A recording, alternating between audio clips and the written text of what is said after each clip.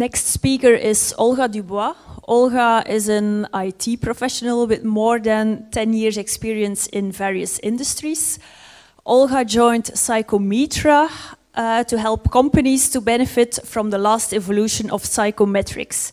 Psychometrics is a field of study where psychology meets data science. And she will talk about the fact whether talent identification is an art or a science. Thank you. Good afternoon.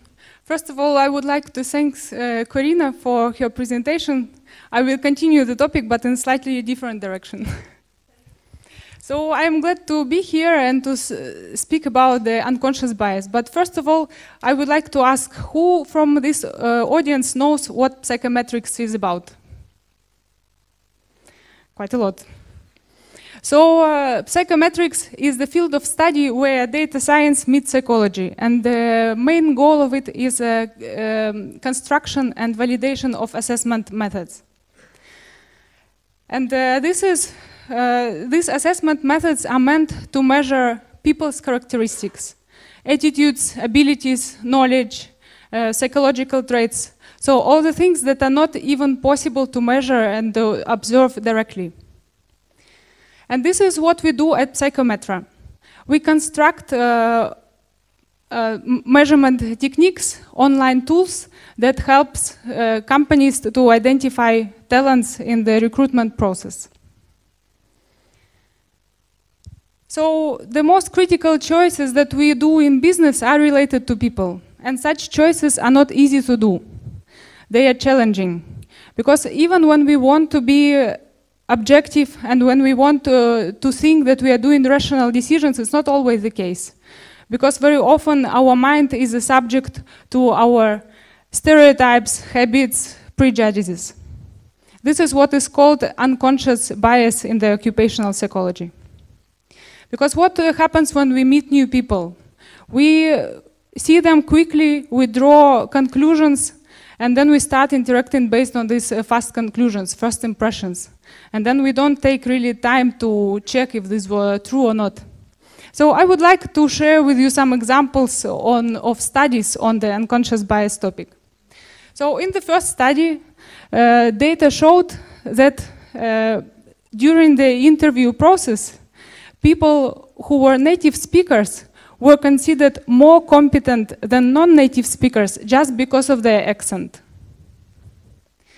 In the other example of the study, data showed that candidates who were interviewed on the rainy day got lower scores than ones who were interviewed on the sunny, beautiful day. This is the data.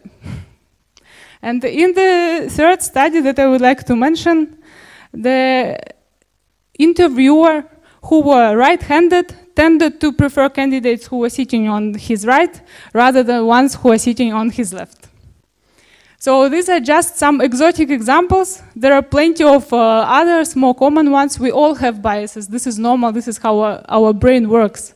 These biases are based on everything: gender, religion, hate, weight, race, whatever. But what is important is to be aware of these biases. So the first step to manage our biases is to know about them. This is where data can help us.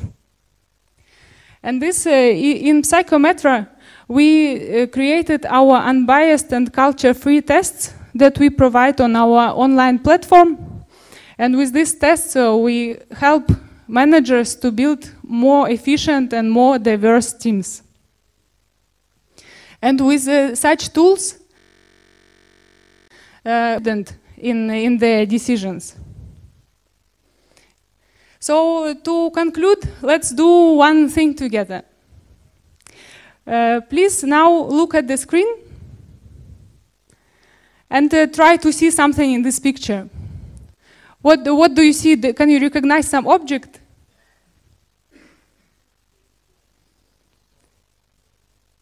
What? Yes. Something else? Yeah, so there is a cow in this picture. We cannot see it when we don't know it. But the thing is that once we know there is a cow, even where there is no highlight anymore, we cannot avoid seeing it. Every time we see this picture, we see this cow now. Can you see this?